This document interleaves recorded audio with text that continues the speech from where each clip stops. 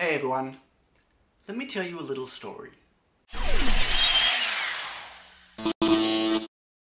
So, about 3 weeks ago, a gentleman by the name of Matt Trentini reached out to me on Twitter and asked me if I wanted to come along to the local hackerspace meeting for a MicroPython meetup. He's a Melbourne-based guy and he's heavily involved in the MicroPython community. He's a contributor and he's working in the, I believe, the ESP space, so ESP 8266 and 32. And so he, not badgered me, but he asked me many times over a few weeks to come down, and I thought, why not? So a few weeks ago I went down to a meeting on a Wednesday night, and I know nothing about MicroPython. I mean, I do a little bit of Python on the Mac, but I don't do any Python work on microcontrollers. And I'm a C++ and C guy. Not that I do that very well either, but that's okay. And so I went down and I took some stuff with me and I managed to load up the MicroPython core onto my 8266 chip on my busted Wi-Fi clock, revision 1, the bodged one. And got that up and running and managed to turn some NeoPixels on and off, which was pretty cool. So since then we've been chatting back and forth on Twitter, and he put out a bit of a challenge / dare, kind of an off-the-cuff comment to me last week, something to do with using an ESP32 Pico D4 to make the smallest possible microcontroller you could that was a full ESP32 controller with antenna and everything else. And I kind of thought, nah, I don't want to do that. And then it kind of festered in my head. And next thing I knew, I'd spent all of Thursday night, all of Friday, all of Friday night, all of Saturday night, and this morning designing my first super tiny ESP32 development board from scratch. And I did. And I shipped it off to JLC PCB this morning, and a whole lot of parts from LCSC. Put my order in, and I'm hoping that'll come through sometime this week. So I did it. I have developed what I've called the Tiny Pico. I know Tiny Pico means tiny. That's okay, that was by design. It's a little ESP32 development board with 20 header pins on it. And there were a few requirements that Matt suggested that would be ideal to either hit or beat if we actually worked on one. So let's have a look at what I did. Okay, the criteria that Matt had was this. It had to be small, obviously. It had to have as much GPIO broken out as possible. So it wasn't good enough to only break out 4 or 5 IOs just to get it super small. It had to have an onboard antenna. Now, whether that was a PCB antenna or whether it was something else like a ceramic or a metal antenna, it had to be able to do full Wi-Fi and Bluetooth, everything that the ESP32 could do. And a plus would be potentially that we could build some type of shields for it, so we can do things like Lipo support or an OLED shield or maybe a battery-backed RTC shield. Who knows? So this was the key, this stuff here. And we kept referencing this little guy. This is the Wemos D1 Mini, as many of you will know. It's an 8266 port. And the idea was to beat this in size. Now that's pretty small, right? So if you consider that an ESP32 module is almost as big as a Wemos D1 Mini all by itself, we weren't going to use the Room 32 module, and we couldn't obviously use the Rover because it was even bigger. So he wanted to make it using the ESP32,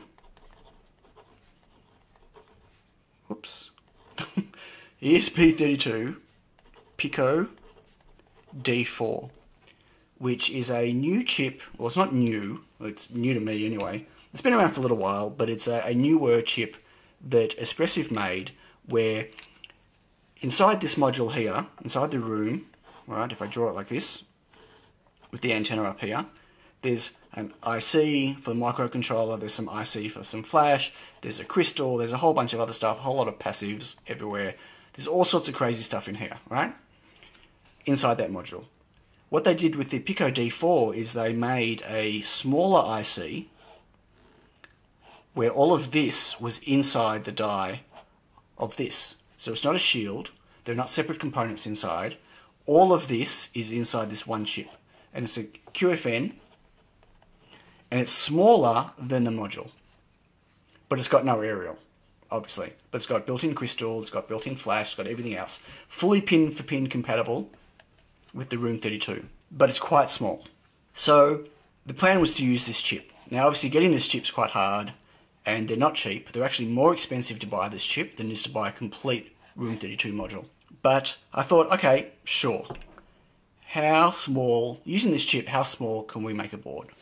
So I took it upon myself to say, well, if it needs to be small, I don't want to match the D1 Mini. I want to beat the D1 Mini. I want to be smaller than the D1 Mini. So I started in Eagle with the dimensions for the D1 Mini. And then I laid out everything as close to this bottom corner here as I could to see how much smaller I could get it. So I built the board over many stages in Eagle. I started off with revision 1, 2, 3, 4, and actually submitted revision 5 today to JLC PCB. The board evolved a bit, but we had a locked off revision 1 first. So let's have a look at that in Eagle now. Here's the schematic for my version 1 of my revision 1 board. So as you can see, we've got the Pico D4 over here. It says auto reset, but the auto reset's just over here for the moment. I've got a whole bunch of GPIO that's been broken out. So you can see there's 1, 2, 3, 4, 5, 6, 7, 8, 9, 10, 11, 12, 13 IOs. They're all input and output. There's a combination of ADCs and DACs and cap touch. Plus I've got 3.3 volts in ground and reset on one side, and V-bus, that's 5 volts, VBAT, which we'll talk about in a moment, ground, and 3.3 on the other side. So there's plenty of power on both sides of the board. I'm using a CP2104 for the serial UART, and I'm using an AP2112K for voltage regulation. So that's the schematics, fairly straightforward, obviously USB in. So let's have a look at the board. And here it is, maybe a little bit hard to see. I'll just get rid of the bottom for the moment. Presets top, so it's a bit clearer. So that's the layout of the board, and as you can see, here's the Pico D4 over here. I've got it on a 45-degree angle because it was just easier to access a lot of the parts that I needed. I've got my CP2104 sitting here, my voltage regulator. I've got a couple of diodes to protect power coming through. So the VBAT is designed to allow you to connect a battery externally to this board, but the diodes will prevent you from accidentally putting charge into them. So this is the first version of the board. To give you a better idea what this board looks like, I did a preview image of the PCB, which is right here. So this is the top and the bottom of the board with silkscreen. Obviously that's pretty large. I have no idea what it would be to scale. It would be something like that, maybe. That would be to scale, roughly, I think.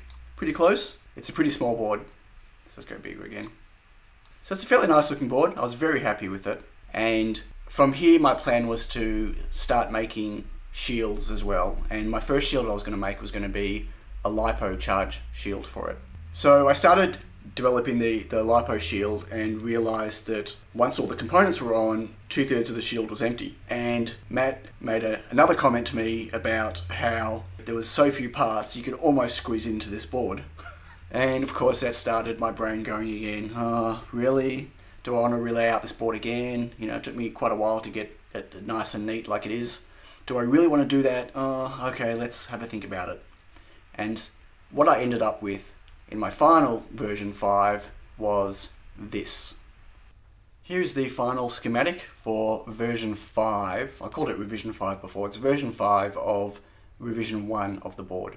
And as you can see, I've moved everything around in the schematic to clean it all up. I now have a Lipo charge section, which is this section over here. I did have a MCP 7383, which I have in stock, and I was going to use that, and I've used them before for charge circuitry.